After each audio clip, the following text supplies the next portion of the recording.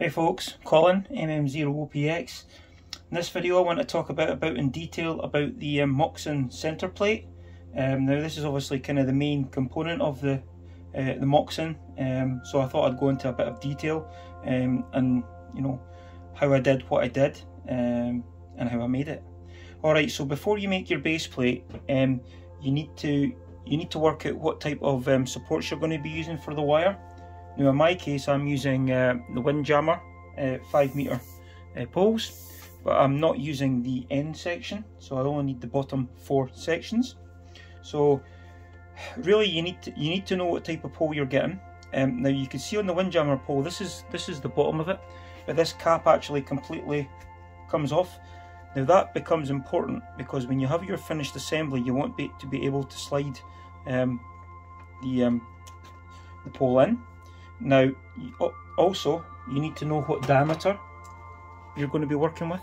So if I check with this vernier here, so you can see nearly 31.7 mil, and for those of you across the pond, 1.247 inch. Now, clamps that I'm going to be using, now I've had a lot of experience with I use these in a lot of projects. These are rubber hydraulic hose clamps. Now these are made by a company called RSB, and if I'm not mistaken, the part number of these is RAVG Romeo Alpha Victor Golf 430. 4 stands for the spacing of the holes, and 30 is 30 is the diameter of the clamps. So if we actually put the clamps around here, you can see that they fit extremely snugly. So ideally you want to go for the size of whatever size of pole that you have. You want to just almost go for the next size down, so you'll want a little bit of interference. Now you could use now the plastic clamps are quite common. They're actually more common than actually these, but if you're going to use plastic clamps, you need to get the exact diameter. If you're going to start, you can't go really any smaller than the diameter of the tube, because if you do, you'll end up crushing it, deforming it, or breaking it. Alright, so that's really what you need to know: the clamps that you're going to be using, but more importantly what type of pole that you're going to be using. But also keep in mind that are you going to get a continuous supply of these? Are you going to be able to get spares, and so on, because you don't want to end up with 4 poles, you break a section and you can't buy another one, and then you've got to remake your Moxon all over again. So just before we get started, I'll do a little drawing here, hopefully so it makes sense. So 2 main types of Moxons I've seen people make for HF. So they make the H shape, so it's like this, that's your boom. Oops, my drawing's not very good. And that's your elements, and there's your elements coming down here. So that's one way to do it.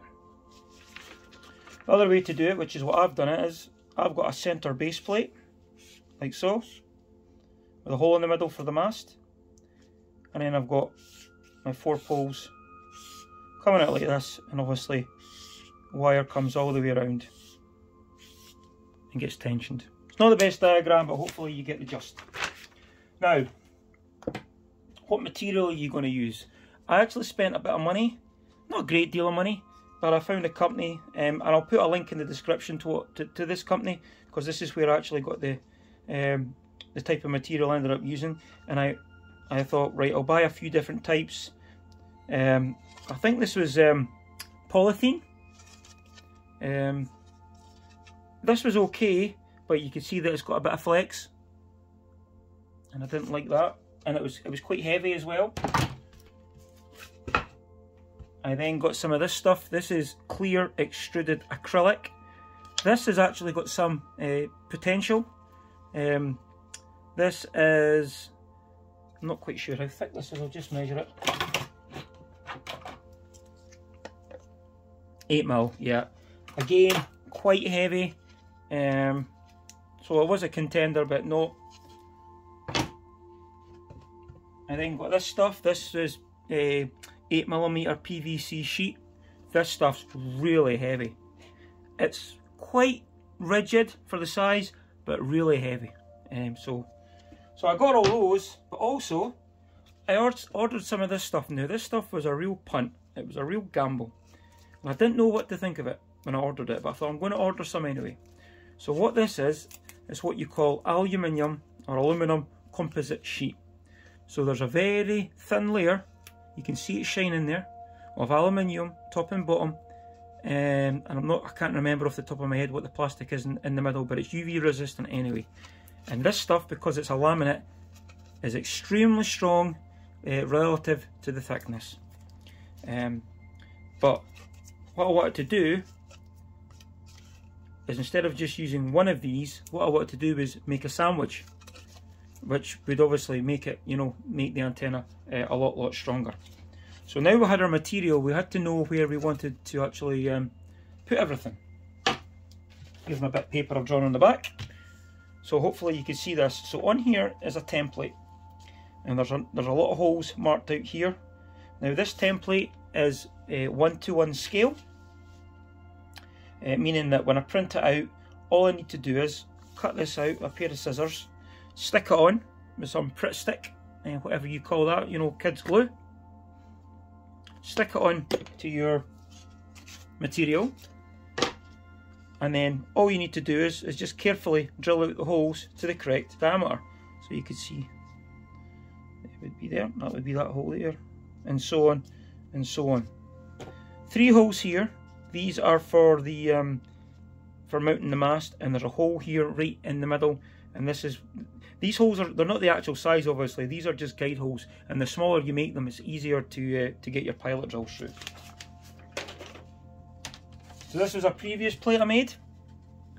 I needed to make a bigger plate. I'm not going to that, it's not really important, but I'd made a bigger plate just to test out. So this was the finished article. You could see, and everything, you know, pretty neat. So that worked out pretty good. So there was actually 2 of those. And then after that, it was almost a case of just assembling. So what I'll actually do is I'll go and get the one that I'm using, and I'll go into a bit more detail with that. So this is one side of the finished article, and you can see obviously the holes that have been drilled. Obviously the centre hole, I had to elongate this just a little bit here. This hole here is just for the coax to go through. So 2 poles, I've got 2 of these that are identical. If I turn around to the other side, you can see that I've got this aluminium angle bracket on here. Now originally this was a 2" by 3" plate, because I actually had 2 of these rubber clamps, but what I decided to do was put one on either side, so I could actually remove some of this. And you can see the 3 holes that we drilled earlier, that's what those were used for. So I've actually got 2 of those. This is the bottom plate. Now you can see it's identical to the other side, but you can see I've actually got these bolts in here, and I've actually got these bolts constrained because it helps just a little bit. Now these bolts, I'll just look at what length they are. I think these were 60s, yeah. So I should say that all the hardware on this is stainless steel. It's 304. I couldn't justify the extra to go at 316 because I'm not. It's a portable antenna. It's not going to be sitting in a saltwater environment all the time. So 304 is more than ample. So M6, but if you're in the States, 1/4 inch would be absolutely fine. So what I've done is I've constrained these. So I've got and I've tried to keep the weight down as possible. You see that I've not used a washer on this side, but you can get away with it because these bolts are not tight. So there's a spring washer here under every one of these, and then what you call a lock nut or a half nut. That's just that's just to save just a little bit of weight. So you get all those in there. You get the 16 of those in, and then it's just a case of putting on your clamps in case of threading those on.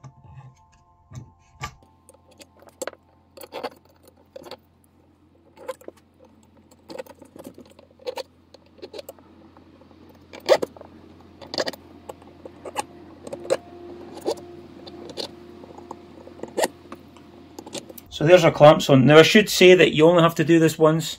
So once it's done, you only need to assemble it just the once. Now these plates, these were bought pre-cut with outside dimensions. But what I'm going to do is, at some point, I'm going to make this template freely downloadable. I'll actually annotate it and tell you what the diameter of each hole is. So what you could actually do is download it for free, stick it onto your plate, drill them, and you don't need to worry about measuring. As long as you've got a drill, you know, even just a hand drill, battery drill, few drill bits, and you know that's all you need. So that's our bottom plate with the clamps on it, and then we want to get the top plate. You'd think this would be difficult, but it's not really. It goes on quite easy. There we go. Now, when I drilled these plates, I basically taped them together, so I made sure that we were getting the hole position in both plates, so everything was going to tie in. So then it's just a case of putting your nuts, your washers and your nuts on. Now you can see that these bolts are so much longer, and the reason I'll show you what the reason is for that in a bit.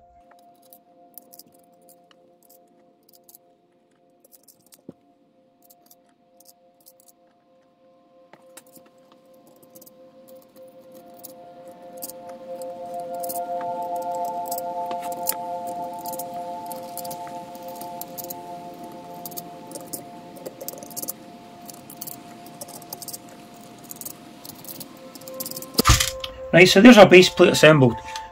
So as I said earlier, you need to have extra length in your bolts, because what you find is, now remember, the diameter of these holes is slightly smaller than the poles, so the poles don't go in that easy. So what you need to do is you need to pull the plate up and give it plenty of wiggle room, like that, like so, and then your poles will go in no problem, and then you can get it together in the field. Now, I just like using a long 10mm socket. I'll show you. This is just a 3/8 10mm socket. I like to just, like though, for tightening it up like so. Now you could use wing nuts on this, butterfly nuts. There's nothing stopping you, but I just saved a little bit extra weight by using these half nuts. That's the only thing for it. But if, you know, there's nothing wrong with using butterfly nuts, and it's one less thing to carry in the field. And that's always good, because if you forget, see, even if you forgot this, you could actually probably tighten these up by hand, like so, as long as you're holding the plate flat, and that would be enough. Remember, you don't need a lot of tension on these. If you over tighten these up, you'll end up ruining these plates. They don't need a lot of tension to hold them. You've got all those nuts and bolts, and you know the tension is spread all between it, so they don't need to be tight. So don't be using spanners or anything like that. I don't think I said, but when I made these angle brackets here, I also used templates for these to drill these 3 holes and then these 2 holes. In practice, you don't really need to do that. I mean, you could hold that to there and then just drill through the whole lot if you really wanted to. But that's that's almost our finished package for our plate. It's, I think it's really quite neat. And considering I don't have a 3D printer, I don't have a lot of fancy tools, I've just made do with what I've got to come up with something that works, and it looks reasonably good. So I'm going to do a final overview with the Moxon when I get it back up in the air. I'm going to do an overview, and I'm going to show you a video of me actually putting this thing together, getting it up, and then hopefully getting some more contacts, and then hopefully we can do a live stream or two, and perhaps work some DX. If I've forgotten anything, please put it in the comments below. If you'd prefer to email me, then my email is good on QRZ. So yeah, until the next time everyone, 73, bye for now.